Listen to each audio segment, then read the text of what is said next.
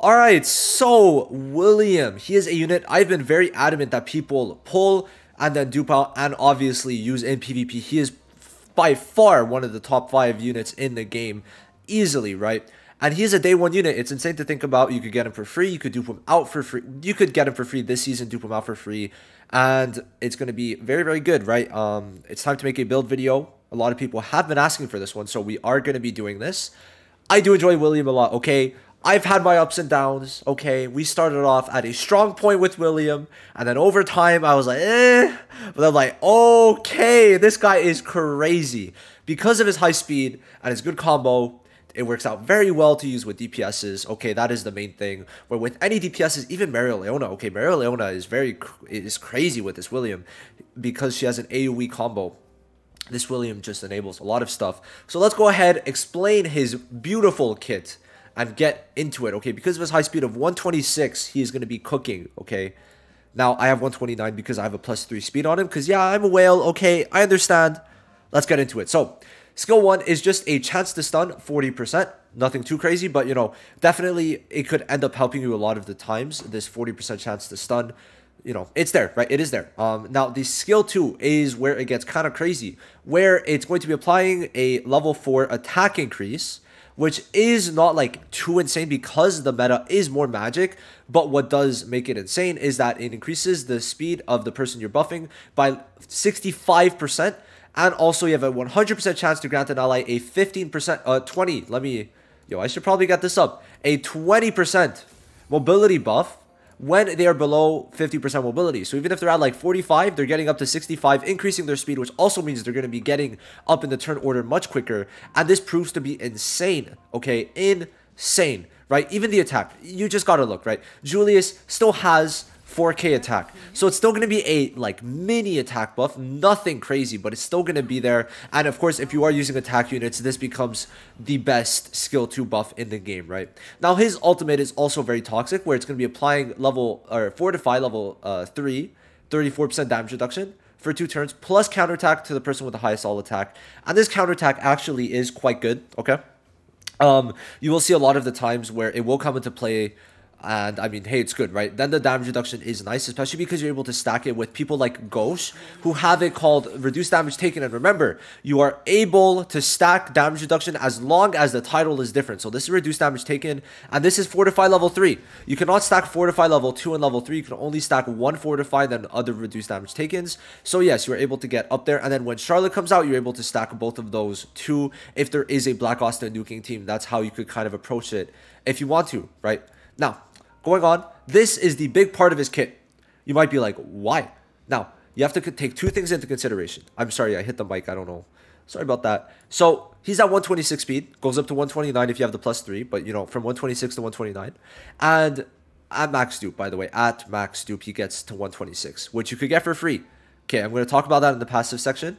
But the big thing is that he's applying 40% defense penetration to him and the partner mage. So he is allowing them to penetrate through 40% of defense. And then someone like Julius on their combo is getting 50% increased damage dealt if there is a buff on them. And it's doing 85% attack, okay? So all of that combined, you're basically able to get a free kill because you got to consider William is usually going to be the first one attacking. He's going to penetrate through defense. Then if you're with a DPS like Julius or in the future like Mario Leona, they're doing a lot of damage and they're getting that kill, right?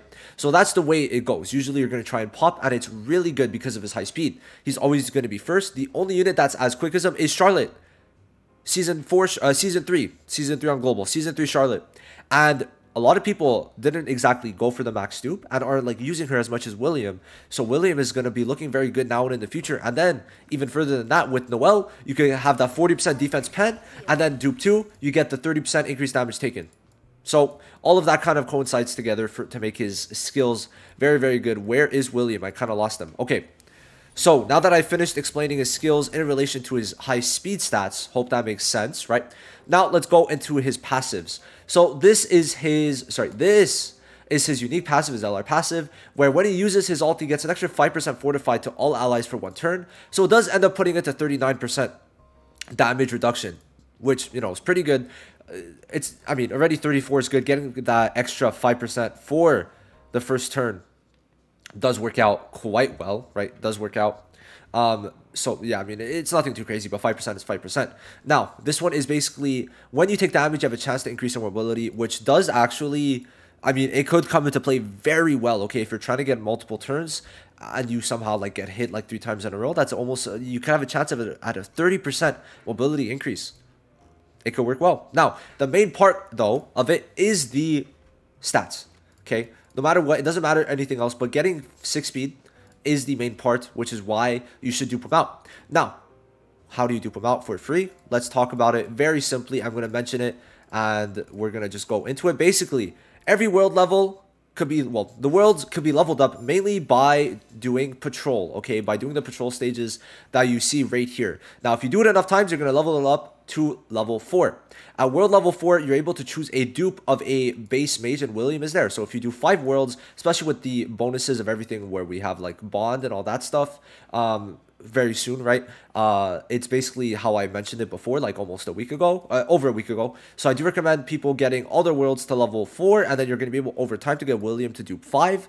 And even at this, there's a free SSR selector if you don't have William. So I do recommend in the event arena coming up, I do recommend using that to actually do that. Now let's go into the skill pages on Pridewind.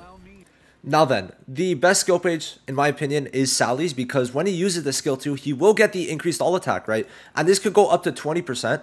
So I do think this is actually quite important to actually use, because you put the skill 2, you get the increased attack, then the all attack, then the speed. So it's actually going to start stacking up. And once you get this skill page duped out over time, right, it's going to be 20% increased all attack, which is actually a quite like a sizable buff. Now, this one is going to heal when you use the skill 2, which could end up being kind of good in some scenarios. Obviously not all scenarios, but let's say they're kind of low. That 6% is not going to be horrible. Now, it also does give stun block for 1 turn. So this is another part that you might want to use it for. Now, the one thing with this is that it's only for 1 turn. And when you consider that they're speeding up the unit, right?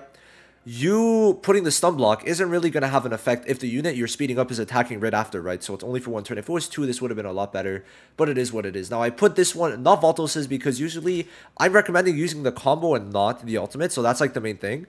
But you could also use Voltoses if you do plan on just going for the double damage reduction, and you could most definitely, right, most definitely use the ultimate, because it does give the guaranteed stamina. But this one too, they both work, right? They do both work. Now, this one and this one, if you want to just survive a bit more, I would recommend Moonlight over the HP because of the fact that you're able to buff defense and not buff HP.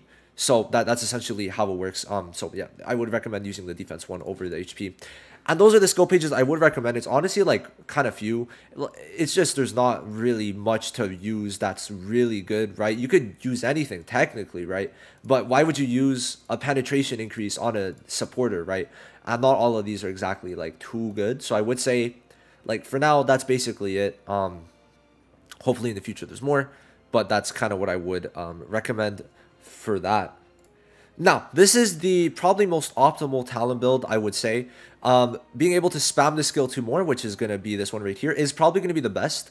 And it's going to be with the blocking or the damage resistance, right? Then here you get defense, plus when you fall under 35, you're going to get the debuff immunity, which, I mean, hey, especially because it works in tangent with the passive, which gives the mobility increase when you're attacked.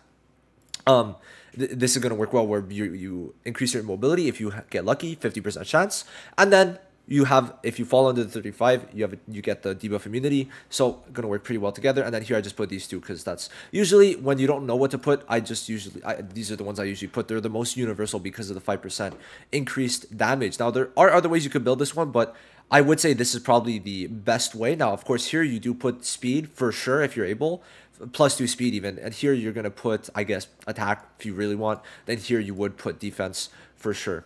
Now we could go into the gear, which I don't think I have any on him, but it's pretty like simple, right? This, like, you have speed.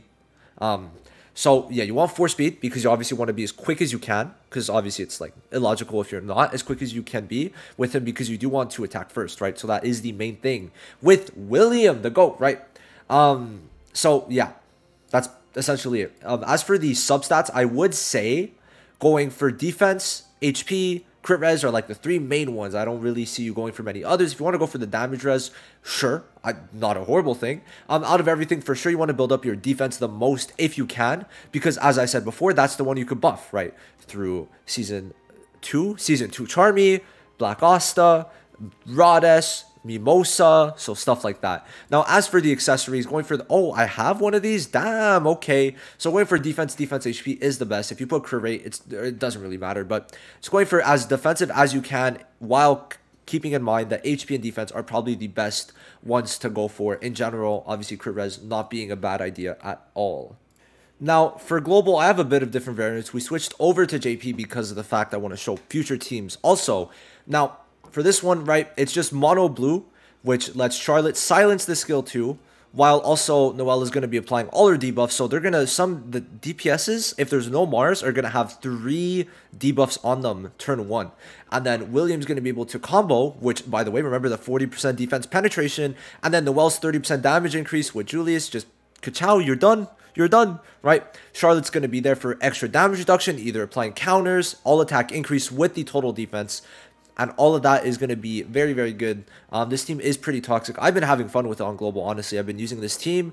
I think these 3 are max dupe. These 3 are max dupe. Not my Noelle, but she has max dupe skill page. So, you know, very fun team. I'm enjoying it a lot. Now, this one is one of the team variants alongside this, right? These are, where is it? These are the 2 team variants that you will be seeing, being with either Mario or Julius, okay? And obviously both of them with William, right? Where, I mean, I've already showed these teams where basically you use Noelle for the extra damage, and then Mario has an AoE combo, which does 980, how much was it? Let me just see. 89% AoE damage. So everyone's taking 89%, having a burn applied. Then William's going to go crazy still, right? So it's a lot of damage being dished out. And then you have the damage reduction still from Charlotte, which does work very well. Now, even at that, you could run a full mono blue team right here too, in more the JP side, where if you want to put luck instead for the counters, he's going to have constantly 90% damage reduction, because when a counter is on him, he gets 70% at dupe 2, 70% damage reduction. And I mean, yeah, I mean, this is like essentially how you would want to run it. You could obviously make little changes where you could also put, where is it? You could also put, if I could find them, you know, this guy, you could put him with William, turn 1, get the absolute silence on someone, and then also could silence someone else on his turn, which could be an interesting form for you to play in, right? I think that one also could work pretty well.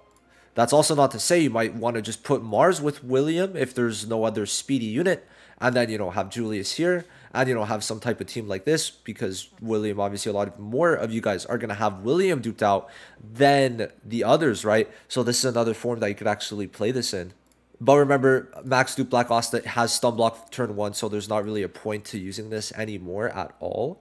And also, soon enough, right, this team, let me just fix it up a bit. This team is going to be meta viable, where it's going to be William, Julius, Charlotte, and then also Vanessa. You're going to make Julius the slowest, put him in the 4th slot, so you're going to have it like this, and then he's going to get protection for 2 turns. You cannot attack Julius, even if you combo, right? Because usually, right, even if you're taunted, even, let's say the enemy Julius is taunted, if he combos with William, or if Julius combos, he could still target Julius and kill Julius. But with this team, you just can't target Julius at all, okay? So that is a pretty big thing when you really think about it, right? So these are all some team comps that you could really just kind of use to your advantage. There's probably some more, right? I'm not saying there's not. If you want to put Lotus, right? There's so many units. Anyone who has a good combo is good with William, but you also got to consider they have to usually be a DPS, because that's how you make use of William the most. If it's more for support, Charlotte is not a bad idea, but obviously Season 5 Charlotte's going to be out soon, so that is quite important to know. I think in like 26 days we're getting this unit, game-changing unit, right?